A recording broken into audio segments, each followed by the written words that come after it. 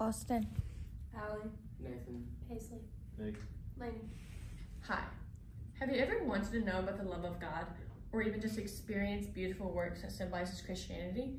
If so, then let's take a trip through the Salvation Mountain. This educational place is important to me because I grew up loving God, and I want others to see the beauty in Him as I do.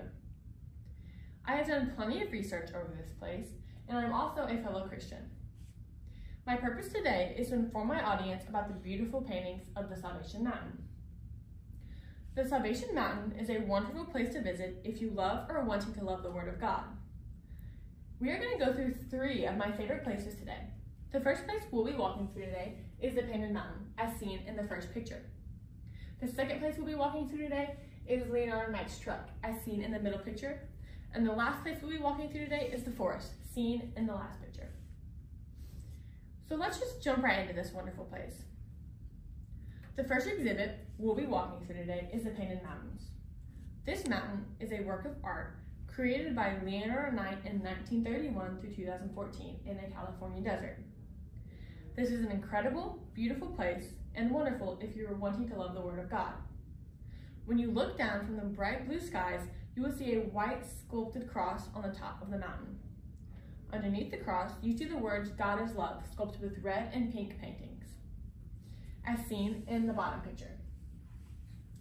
Although looking and taking pictures of this mountain is great, there's a wonderful spot on the side where you can be active and climb the mountain, as seen in the top picture. I have gotten all my information and pictures from Passion and a Passport, along with that of Adventure Life. But that is not the end of our tour. We'll be seeing something a little less smaller and more unique to the Creator himself. Our next tour of this fascinating place, called the Salvation Mountain, is the beautiful truck that was one of the biggest key factors to this wonderful and inspirational story. A man named Bob Sims became a part of this story when he started bringing thousands of gallons of paint to the mountain each day for Leonardo Knight to use. As you can see his truck in the first picture on the top, before Leonardo died in 2014, he would drive his fun-looking car around to advertise for his beautiful masterpiece as seen at Salvation Mountain. Sadly, once he died, this mountain started getting older and more run down. A lot of people started to help maintain the mountain, and they placed his car in the same place in rememorization for him, as we can see in the bottom left picture. This might be a little bit more unique to the Creator himself, but our last but definitely not least exhibit is the most fun for sure.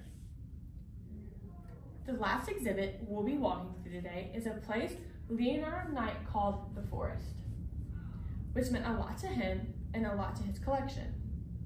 This wonderful spot is extremely fascinating. You walk through every nook and cranny, looking through every makeshift window and little holes in the sculpture. This specific exhibit is great for kids. It keeps them active and having fun at all times. There are many other spots along this wonderful, inspirational, and educational place around the Word of God that keeps you active and intrigued throughout your whole entire tour. In the first picture, you can see the entrance to the forest. In the bottom picture, you can see one of the many trees inside that he sculpted, which hints the name the forest. Although there are many more exhibits in this beautiful place, there are just 3. These are just 3 of the most popular ones and truly my favorite.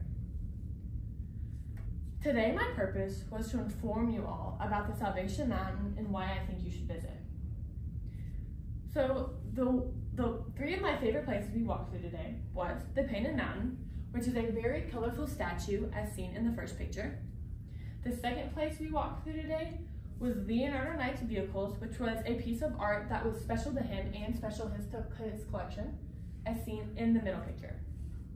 And the last place we walked through today was the forest, which was active and fun for kids of all ages, as seen in the bottom picture.